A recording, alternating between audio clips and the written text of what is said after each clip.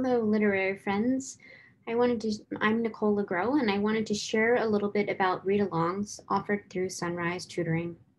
So let's first start by discussing what a read-along is and why we do it. A read-along is essentially a voiceover of a text that we read aloud to you and with you. And why do we do a read along? Well, we do a read along because everyone loves to share a story. No matter how old or how young they are, we all love to share stories.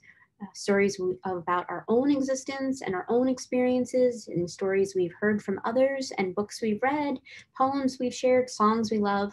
And we're going to focus on books and poems, chapter books and poems and short stories, but they really do resonate with everyone because everyone loves to share a story. It also provides an opportunity to read along with the words on the page. And so this read along video, is the only video where you will see my face. In all future videos, the only thing you will see will be the text on the page.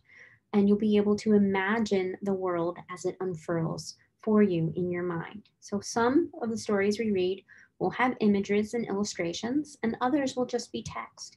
So sometimes you'll get a little bit of help from the author and his or her illustrator.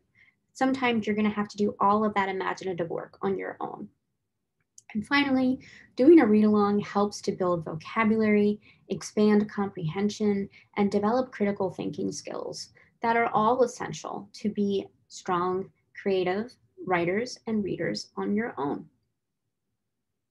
How we've set up our read alongs might be slightly different than how you've experienced them through other channels. We will release a new video every Monday through Saturday on the YouTube channel, so daily. There will be an upload of a new chapter or a new poem or a new short story every day, Monday through Saturday, on the Sonrise Tutoring YouTube channel.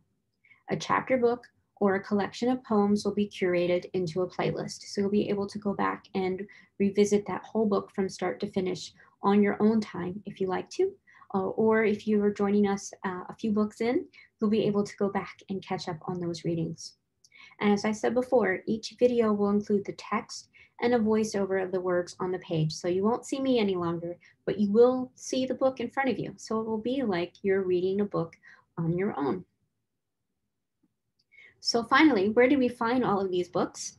We find these books by selecting texts that are appropriate for a reader in the 3rd through 8th grade. Now that is a huge cognitive difference between a 3rd grader and an 8th grader. So when we think about that, what we mean by it's appropriate for a 3rd through 8th grader, it's not necessarily about the vocabulary. And sometimes the vocabulary may be a little more challenging or a little easier depending on the skill level of your reader, but the content is what we're talking about. And the content will be appropriate for readers across this age range. And so it's not as challenging to have stretch words in a read along when someone's sharing that word for you and can sound it out for you. And usually we understand words that we hear more than words that we see. So we'll work on that skill as we go.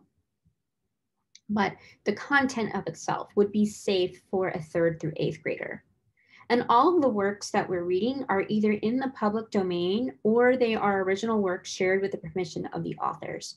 And so I will always include with our read along videos information on how you can find out more about the author or additional books the author may have written that might be available in the public domain, or where you might be able to access the book that we're actually reading so that you can read it on your own again. We ask that you share feedback with us in the comment feature and also let us know if there are any additional works that you would suggest for future read-alongs. And if you like our videos, please be sure to give us a thumbs up and visit our webpage and blog to find out more about our programming. You can also follow us on Facebook and Twitter to engage in reading and writing activities with us. We hope you enjoy our read-alongs. Happy reading.